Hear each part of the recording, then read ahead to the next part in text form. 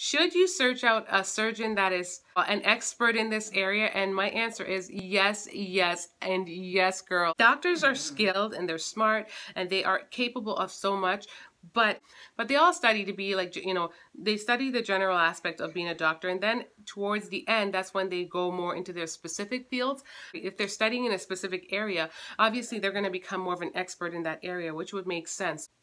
Hi guys, welcome back to our channel. I just wanted to put a quick disclaimer out there because I've had a few tubal reversal videos on here. I figured I might as well kind of continue with a couple of them. So I know over the past few months, a lot of you guys who are watching my tubal reversal videos have come onto this channel and you are asking a ton of questions, and then there are a lot of you guys who are also sharing your journey or sharing that you're going to have your surgery, your tubal reversal surgery, and some of you are just asking about mine. And welcome to all of you guys. I decided to make a little mini video, and I think I might make it into a bunch of series, and this is just going to incorporate a few questions. I'm just going to take care of some frequently asked tubal reversal questions. One of the main questions that I've also gotten is like I said, I make videos on these because some of the questions that you might see it under the actual video itself. Some of the questions are from my other personal channel where I have a ton of tubal reversal videos. Also, some are emailed to me, and so that's why I choose to make some videos on them, because I realize that not all of you guys actually can see these questions, or I don't always have the time to be able to answer like in depth. I'm a talker, so I can talk easily and get that information out to you. One of the question was, yeah, I've had my tubes tied for a very long time. Is it too late for me? And just gonna answer for you, for my personal self, because I feel like I am like this person right here. Only in the fact that my tubes were tied for 9, almost 10 years. Because I had my tubes tied after my last child, and she was approaching 9 when I went to go have the surgery. It wasn't too late for me, so I'm not sure how long is too long, but from what I've heard, it doesn't really matter. My research, from what I've seen, women have had been having tubal reversal even 10 years and even more. They've had their tubes tied for a long time and have had it reversed successfully. And like for myself, I was pretty close to that 10-year mark, but you know, it was give or take an extra year or so. If you've had your tubes tied for a long time, I would, like I said, first go see the doctor and go from there. But I feel like if you're still within that age, that childbearing age, like it shouldn't be a factor. It shouldn't be an issue at all. But I'm not the doctor. I'm just explaining what I've read and also from my own experience. So I would assume, like, if you tied your tubes and you're asking this question, that you're still within like the childbearing years, and that's a different question all on its own. But I've also answered where I thought the cutoff mark was for that. But like I said, I'm not the expert, the doctor is. Typical questions are like, what are the typical length of tubes, or of your tubes before tubal ligation? And from what I've read, the typical length of the tubes are usually 12 centimeters long, which is like 4.5 inches.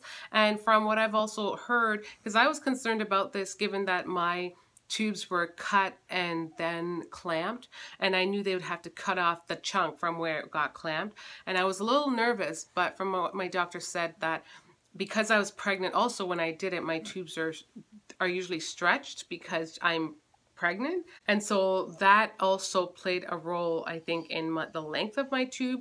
I may be wrong on that, but I'm pretty certain that's what my doctor said. Is you have to go to a hospital to get your tubal reversal, to have your tubal reversal done.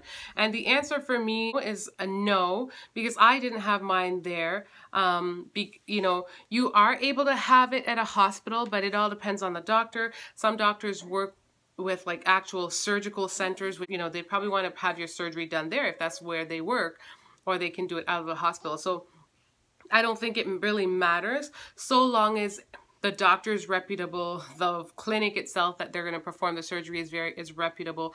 I'm not going to lie, when I went for mine, I was a bit nervous because I'm like, oh my gosh, it's one of those private centers. You just never know. You've heard things and it's just kind of nerve-wracking.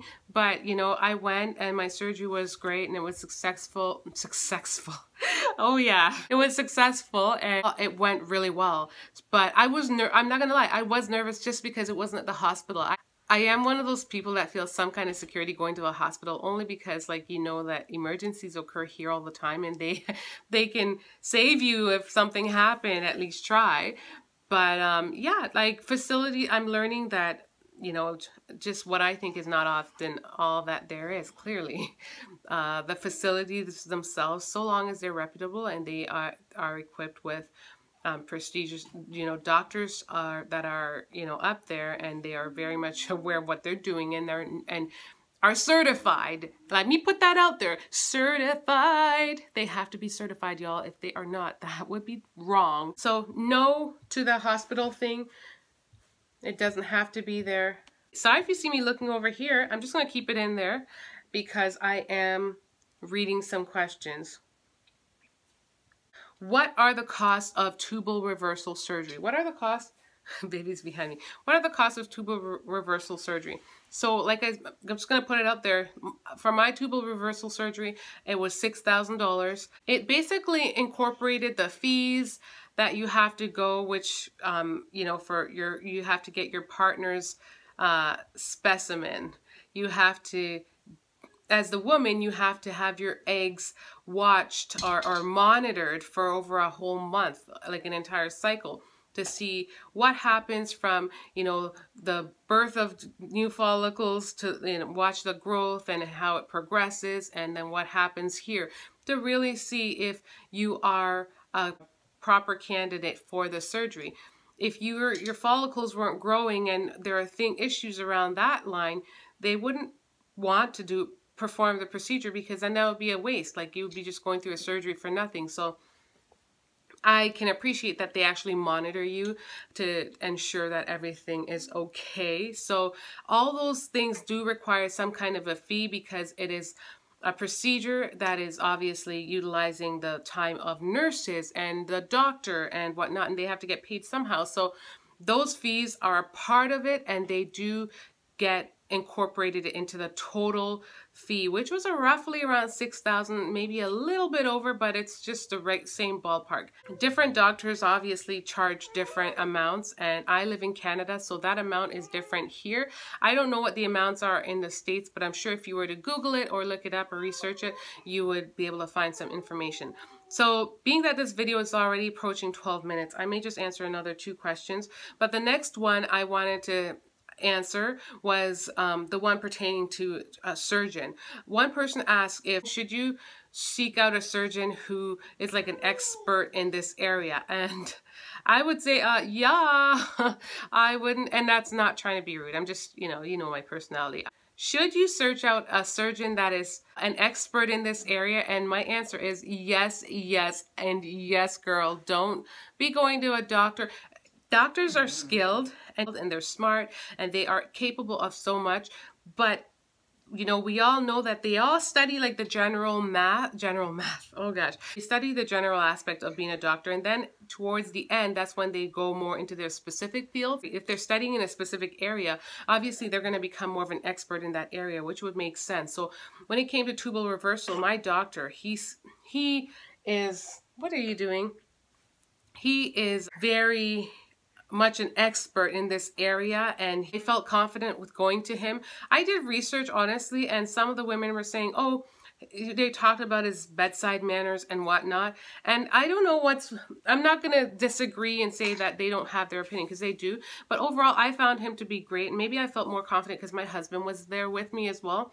But he is very frank. He is a smart doctor. You can tell he knows his stuff. So he's not really in there to kind of beat around the bush.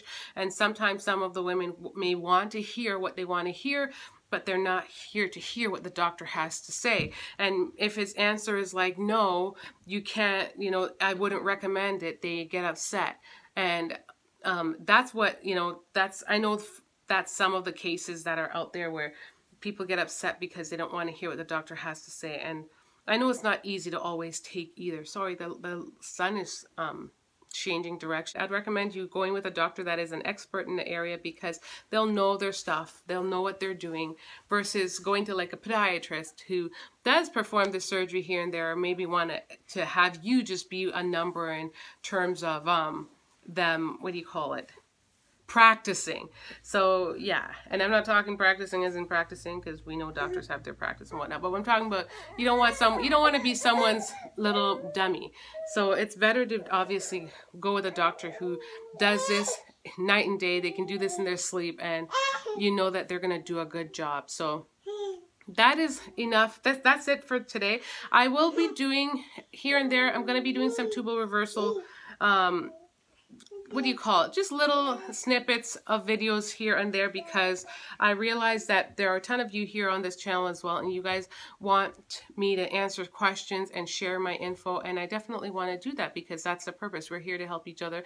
I have a tubal reversal success story, and I definitely want to utilize my platform to share with you guys my journey of, you know, from the beginning to where I am now, and in hopes to just inspire and gain and yeah, instill hope.